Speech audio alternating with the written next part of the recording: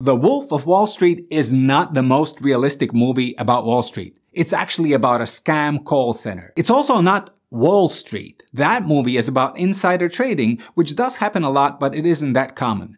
The most realistic movie about Wall Street is actually Margin Call. There's no crime, no drugs, no dwarf tossing. It's just about scared, selfish bankers in the middle of the financial crisis, scrambling to save their careers.